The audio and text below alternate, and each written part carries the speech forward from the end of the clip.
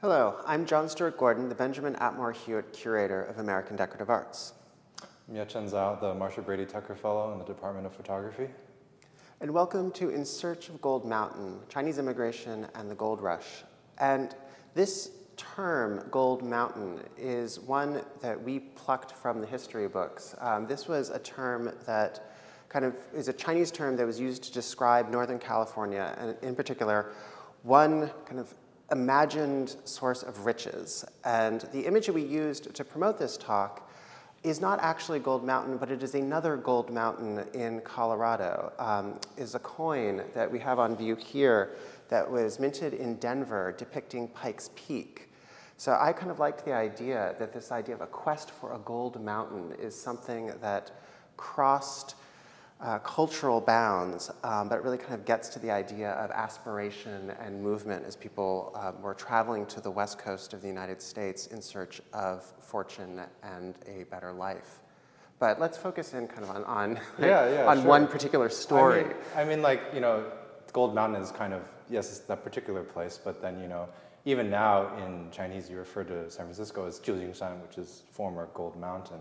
So, you know, yeah, it's like a figurative place, but I think, like, when you talk about it as kind of an imaginative land, you know, I think that encapsulates well, like, why there are so many different people who are after gold. I think that you have this Park City album here, which is a really excellent example of just how many people are and continue to search for stuff in the earth for, you know, decades after it was found in California. Yeah, so this exhibition is drawn from Yale's permanent collection, which is extraordinary, and I was able to partner with my colleagues in other departments to look for things to help flesh out some of the stories. And one was the story of the gold rush and the search for gold that started with the discovery of gold in the Sierras in 1848. And this sparked a huge population shift. People came from the East Coast, people came from Latin America, people came from Europe, and people came from China, all descending on this one geographic center. And of course, there was going to be cultural tension, there was going to be friction, and it's a story that was kind of tough to tell in our permanent collection, which is why I was so glad that Ye-Chen wanted to kind of help bring out a story that was only in the periphery. But in this album that's in your collection, I was thrilled to find depictions of the actual miners. So to remind us that there really were people here. The gold just didn't mythically arrive out of the ground and didn't kind of magically turn into coinage and objects, but there were people here. So this is Park City, Utah. This is a town that grew up in kind of silver mining. There was a little gold mining, and this page shows the Ontario mine, which mined gold, silver, lead, and tin, and miners from the Ontario mine about to go into the shaft. Yeah, I mean, you know, fittingly, like, they're wearing masks of a different kind, which I thought was fun to flag. But, you know, this album is 1891, so actually by that time, you know, the gold rush has more or less been over, so it makes sense that it's a silver mine. But, you know, it's great that it's in the photography collection because photography becomes incredibly silver-based at that time. George Eastman registers his company Kodak in 1888 and becomes a huge silver speculator himself. So there's very much a way in which this is a book about mining, it's a book about these patterns of immigration, and really kind of like a total reorientation of the world, you know, in the way that you said, John, like people are coming to the United States, but then also things need to go elsewhere. This gold is going places around the world. And when you bring up the fact that there are these miners photographed, you know, like I think it's like very obvious to point out, oh, well, they're mostly white people. And, you know, like this is fine, like that's normal. Like this is the sort of thing that would like fund photography, is like people who have the money to get photographed. Something that, you know, I think about in relation to the Chinese immigration and gold rush is the fact that, oh, well, why aren't there any Chinese miners photographed? And a lot of that has to do with, you know, their sense of self as imposed by, you know, their white peers, and a kind of feeling of photography as a tool of surveillance. So, you know, like when the Chinese Exclusion Act is passed in 1882, and then it gets strengthened a couple years later, there's this move to have certificates of residence, which would have their name and their photograph and like other details about every Chinese person living in America to be like, you know, you're supposed to be here.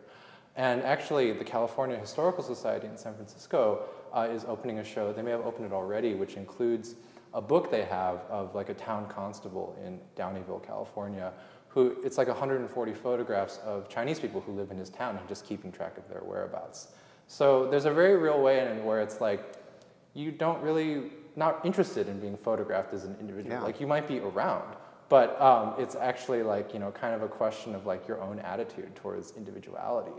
Another thing to think about too is like, you know, there's not good record keeping. You know, there's kind of this side effect of racist record keeping where, for example, railroad supervisors would just write everybody's name as the name of the business that subcontracted their labor. So there's just a way in which like it's really hard to individualize these miners. But that's not to say that they're not present or that you can't find them. It's just that they are not straightforwardly represented in the same way as like this album does. It's an interesting kind of sidebar about just even the history of photography within a museum. This medium that is artistic, it's experimental, but does get used as kind of surveillance and documentation very early on, and then only later is kind of reappraised as kind of standing alone as kind of an art object. So this book is kind of toggling those histories. Yeah. And I think like this album in particular too, like has a certain, you know, attitude towards individualism and the individual that really sort of demonstrates how like, you know, racial politics shape that, like, you know, who is going to be a person in their own right. I think actually like in that way, it'd be really, you know, we could segue to the spoon because I feel like that's like a kind of great way. I think that this exhibition is really excellent because objects, I think often more than photographs, can be really interesting ways to tell stories of individuals rather than groups. They have a kind of particularity to them.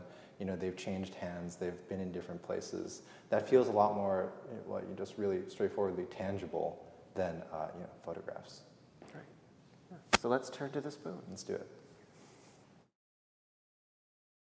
So I thought it would be nice to move to another object in this case, which I was really taken by this story that you told me about it, and I think it will be a kind of way to set up an interesting counterpoint, like what happens at the beginning of the gold rush, like what is going on when gold is discovered in California. So I would really love to, you know, sort of hear that story shared again.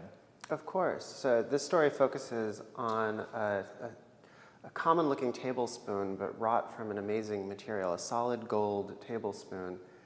And the story is in the months following the discovery of gold in 1848, a city kind of grew up overnight. Restaurants, hotels, but also banks and assay houses, the kind of companies that weigh and define the pureness of gold and then turn them into coinage. And there's a young man named Samuel Ward, who is a recent college grad. He goes to work for Moffett and Company, one of these assay houses in New York, and they quick ship him off to San Francisco to open up the West Coast branch of their company. So this young man is in this kind of unmoored city that's still finding its footing, and they very quickly become the most reputable assay house, working with good craftsmen to turn gold into coins. And the next year, in 1849, he sends home to his mother in Middletown, Connecticut, a solid gold spoon. And on the handle is written his initials, and it says, "To his mother." And then on the back is engraved, "Made of native gold, San Francisco, California, 1849.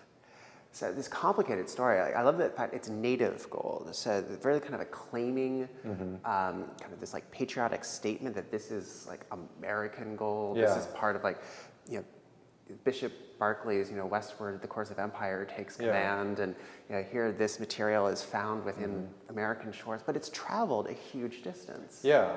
Well, I mean, like, you know, the fact that this happens within a few months, you know, he goes there, and then like a year later he sends gold back. Like, gold leaves the country just as quickly. I mean, in December of 1848, the first California gold arrives in Hong Kong, and it's used to pay for a shipment of supplies that are coming from Hong Kong through Hawaii to San Francisco. It's a guy who's working for the Hudson's Bay Company. Wow. And on that ship also comes newspapers which explain like, hey, in California, they've already dug $4 million worth of gold out of the ground. And so, like, just as quickly as, you know, Ward gets over to the West Coast, like, the Chinese are coming too. And actually, like, this is sort of a nice way to like explain that, you know, a lot of the majority of the immigrants who are coming to mine gold from China are from this one area of Guangdong province in China. They're from the Pearl River Delta, which had been for many, you know, centuries, like already this kind of booming market economy. And also, you know, it's a place where there's a lot of water, which is important. We'll get to that in a second. But there's like this perception that is advanced by John Bigler, actually one of California's governors, that, you know, the Chinese are coming over as coolies, that they're coming over like sort of as indentured servants or hard labor, they're being pressed into doing it. But a lot of the people who are coming over from the sea cities rather, they are like Ward. They're sort of like, their families have some means and they're kind of investing. They're like, look, if you go out there, you make a lot of money, you can come back and then we'll all be fabulously wealthy. Maxine Hong Kingston's book, Chinaman, which is really fantastic, has this story where, you know, a bunch of people in the village have decided, we're gonna go again. And so then they dig up the last generation's maps, notes, immigration papers, and like, we're gonna go to Gold Mountain and hit it up again, you know? So like, they're not sending gold spoons back to Hong Kong, but there's the same kind of attitude. It's like, this is a entrepreneurial activity that if it works out for us, it's gonna be great. And so like, you know, the Chinese are there for the same reason. Yeah, and I like this object because it does show the two sides of it, because it's definitely a show of material success, but it's also deeply emotional. Yeah. Because the Ward family was not well off, and I found the probate inventory for Nancy Ward Skinner, the mother, and this wasn't in the kitchen, it wasn't in the dining room, it was in her bedroom, and it was one of the highest value objects in the house.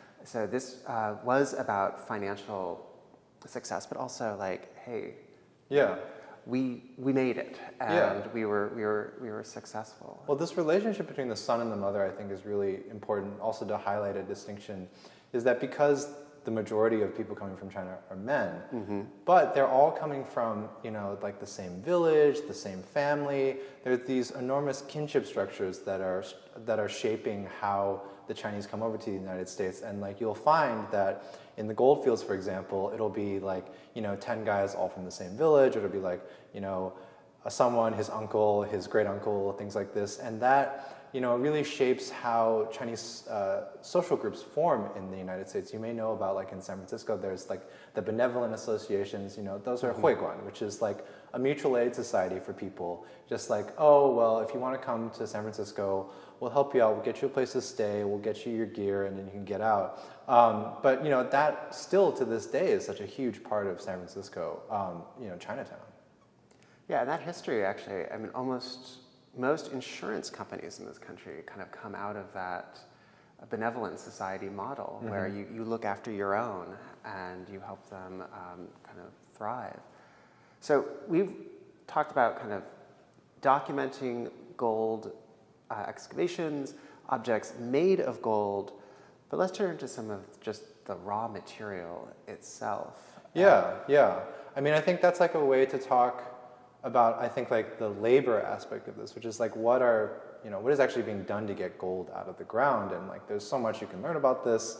But I think it's really interesting to point out that like gold mining is a bit of an artisan process, you know, it's not like silver mining or copper mining where you're necessarily like using huge machines. Like the first miners are just using pans, and then they use the rockers. And so like, actually these two gold crystals are really, really amazing to look at, because I think more than the portrait of the miners in the album is like, this feels to me more like a group portrait. There's this kind of, you know, a lot of cooperation goes on between Chinese miners. One, because they can't preempt land like white miners can, so like they can't just say, this is my spot. They'll have to kind of collectively show up and sit there, and then that land becomes theirs. But because they're based in these kinship structures, they have a lot of they like literally form mining cooperatives. So there's this kind of amazing apocryphal story of like a big gold crystal being split into 40 chunks by the co-op that found it. And so, you know, like, of course, you know, who knows how these ones came about. But I do look at these and like, this is really kind of like an index of the history and the work that goes into getting this out of the ground. And so these are believed to have been sourced in the 1850s in Placer County, which is in Northern California, just kind of connecting Sacramento to Lake Tahoe, for those people who know that geography. And they're exceptionally beautiful, and they've probably survived because of their beauty. But we don't know much of the origin story or the townships that kind of grew up around this mining apparatus. But you told me a great story about some work you've done oh, yeah. kind of thinking about what are these, what are the kind of the community structures that are built to support this kind of placer mining? So, I mean, I think the first one to talk about is very fittingly a place called Chinese Camp, which is a place that you'll pass if you're heading to Yosemite. And that is not far from the first mining party to head up to the Sierras, which is actually English, Chinese, and Sonorans. It's an English man who subcontracts Chinese in Hong Kong to come to the United States, Shanghai, sorry. And then they get there, and there's already some Sonorans there, and the English and the Chinese don't know anything about mining. And so they hire one of the Sonorans to teach them. And, you know, they get good at it, gold starts coming out of the ground, and then, well, the white people are like, well, we don't want you digging with us anymore, the Chinese. And so the Chinese kind of move off, and they find their own spot. And I'd mentioned water before, the Pearl River Delta. Everyone who is coming from China, they're very good at water engineering. And water is maybe like one of the most important things to do when you're mining gold, is that you need water to just wash it clean and see what you have. And so Chinese Camp starts in a place that is not near a source of running water, but is nonetheless a place that has a lot of gold. And so the Chinese are sort of like willing to put up with the fact that they have to carry the diggings a little bit further to wash them out, but then like because no one else wants to go to that trouble, they are able to form this community there. And I think like, you know, it's 1,000 people by 1851, and at its peak it's, you know, 5,000 people. It's Chinese businesses, but they serve both Chinese and white travelers because it is in such like a central location. It also, you know, I had mentioned like San Francisco is called Old Gold Mountain now. At the time, it was called Big City, and then Sacramento is called Second City, and then Marysville, which is another town north of Sacramento, is called Third City. Like there's Chinese all over the place in the Central Valley, and they have their own, you know, ways of making money. Like it's not just in the gold fields, but like, you know, after a while, people are working there as agricultural laborers, and because the Chinese are really sophisticated water engineers, once they start doing hydraulic mining, which as you know is like the blasting the side of the hills with water, a lot of Chinese work as engineers for those companies. And in fact, like continue to do that even after hydraulic mining is essentially outlawed in 1884. I love the idea of thinking about kind of these objects as group portraits and kind of like thinking about kind of the connections of not just this object as a piece of valuable material, but all the hands that have touched it, and you know how it was extracted, and the kind of the paths it took from coming out of the ground into water, into someone's hand, into a pocket, into a bank. Yeah, and it like, you know, it makes its mark too in these places, like especially in Marysville, say, and Oroville, which are both places in Placer County. There are temples there still standing. Marysville, you know, speaking again of water, Marysville is next to the Yuba River, as you know, which started flooding all the time because of the hydraulic mining they were doing. But, you know, there's enough Chinese people making money there that they not only have like a little Chinatown there, but they build a temple, which is called Bokai or Beimiao. And the deity that is most commonly, you know, worshipped there is a deity of the water. It's like a deity of the elements, and so like it's a big deal. You know, it makes a lot of sense. And actually, to this day, you can still go there and pray. The family lives there. They open it once a week on Saturdays. And you were able to visit it. Yeah. I mean, it was kind of like a nice happenstantial thing that they were open on that day. But it was like really kind of. It's funny because like it's next to a saloon-themed restaurant. So there's like, you know, the myth of the West is repeated again and again. But it is like really amazing. I mean, that building is like, you know, almost 150 years old at this point, and it's like one of the few kind of remaining traces of Chinese settlement, because you know yes, the Chinese are not being photographed. There's all these kinds of oblique ways to talk about, their presence in the historical record. But there is also, a huge history of just their removal and their erasure. The Chinese Exclusion Act is the only race-based immigration law that's been passed in this country. And it was in effect for, I think, like 50 years until like 1962. And yet in the landscape, there are the few extant temples next to the saloon-themed restaurant, which is fabulous.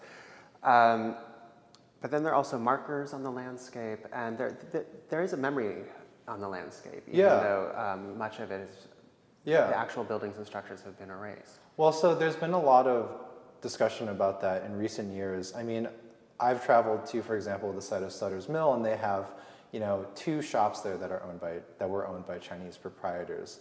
But they also mention, there's like, hey, in the 1880s, all the other Chinese buildings here burned down. And if you go up and down the Pacific coast, that is like sort of overwhelmingly the case. It's like in the 1880s, when the Chinese Exclusion Act is passed, there is just this huge push to drive the Chinese away. And so there are very few kind of like structures that remain.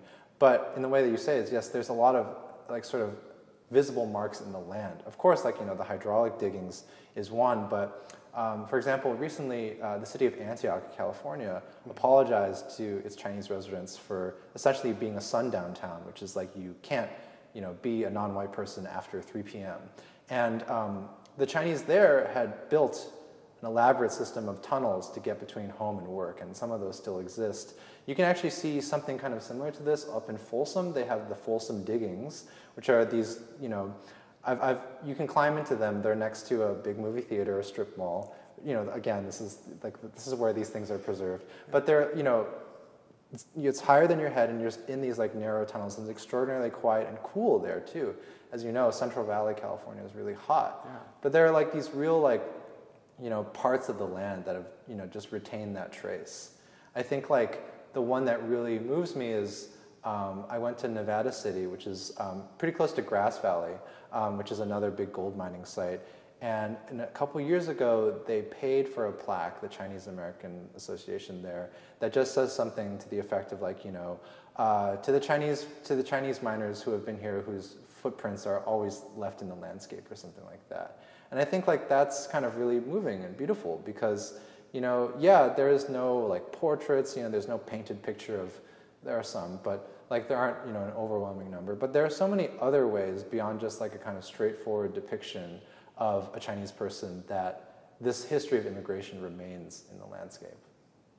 I like that idea that it's not necessarily absent stories, just stories that we need to ask the right questions to bring out. Because all of these stories are coded in the objects. And, and when you don't know whose hands these things have been in and how they've intersected with people's lives. Yeah, I think like, well, you couldn't create a show of just pictures of Chinese people because you'd have like, just a few stereo cards by Carlton Watkins or something like that.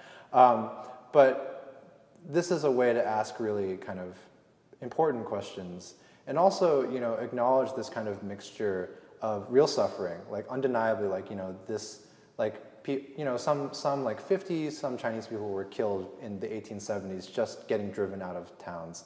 There's a whole history of exclusion, of violence. It's really hard work too. Mm-hmm. But there's also, it's not just a sob story. Like, as I mentioned before, these people are coming here because they want to make money. They're trying to like build a life for themselves. And I think like when I came to this country in the 90s, I had like no real consciousness of like there being other Chinese immigrants before me, because you're like 5, so you have no like sense of self in that way.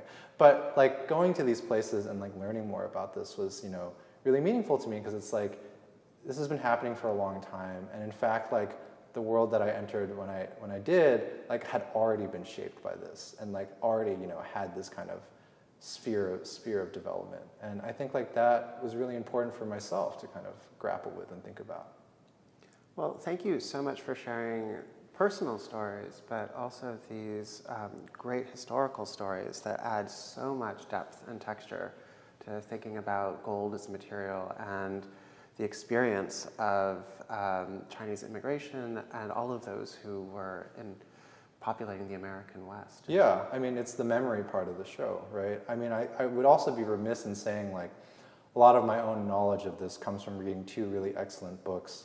One by Gordon Chang, who's a professor at Stanford, who's written a book called The Ghosts of Gold Mountain, and then Mei Nai, who teaches at Columbia and who wrote a book called The Chinese Question, which just came out last year, I think, which is kind of like a holistic look at Chinese immigration and gold mining across the world. Wonderful. So we have some sources for further reading, and we invite you to come see the objects in person before the exhibition closes on July 10th. Thank you. Thanks, John. Thank you.